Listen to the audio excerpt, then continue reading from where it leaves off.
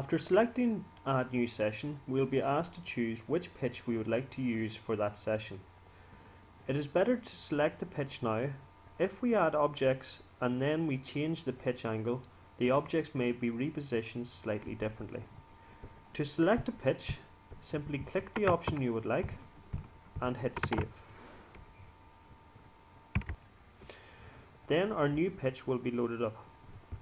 When on this screen, we can move about using the arrows on our keyboard or the arrows on our screen. We can zoom out or zoom in.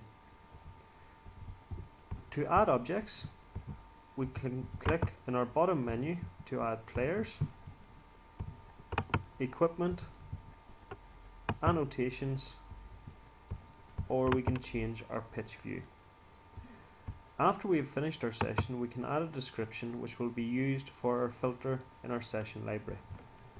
To remove this menu from the screen, simply click Hide. At any point, we can reset the pitch, deleting all the objects that are on show, or we can save our activity if we are happy with the work completed.